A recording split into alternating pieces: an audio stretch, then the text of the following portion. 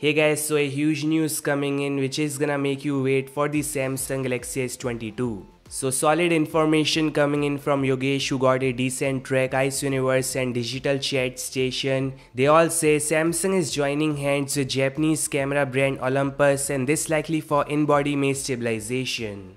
Galaxy Club also claims Samsung has been working to include in-body image stabilization in the S22. So all legit sources point towards Samsung bringing some hot changes in the Galaxy S22. The sensor shift stabilization is a mechanism which is something beyond EIS or even OIS. So in OIS, aka optical image stabilization, the lens moves to give stable images. And in IBIS, which is in-body image stabilization, the mechanism stabilizes your sensor to provide stable, shake-free video footage and sharp still images. And that's why Olympus is likely helping Samsung. They've got amazing experience when it comes to making sensor shift cameras. Sounds great.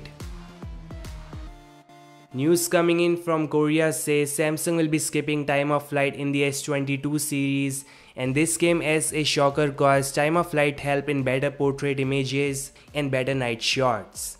Yeah, I hope they include something which can give a tough competition to LiDAR cause it is on a different level right now.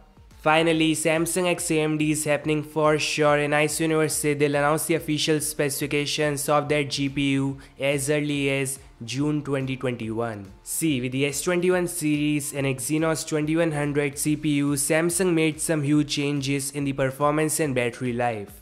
The only con is Mali GPU, which is simply not as powerful as Adreno and Qualcomm flagship silicon right now. And to make things right, Samsung is joining hands with AMD, and no shocker, it may surpass Snapdragon flagship CPU and GPU next year. So yeah, surely huge changes coming in the performance and camera side. There is still no concrete details on if S22 will feature an in-screen selfie shooter. Yeah, however, chances are slim cause Samsung is likely reserving it for Galaxy Z Fold coming in a few months and Galaxy Note series next year.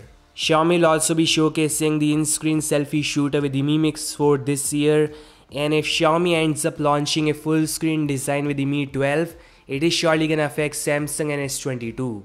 So yeah, let's wait, and this all guys. Thanks so much for watching. I'll meet you guys in the next one. Peace out.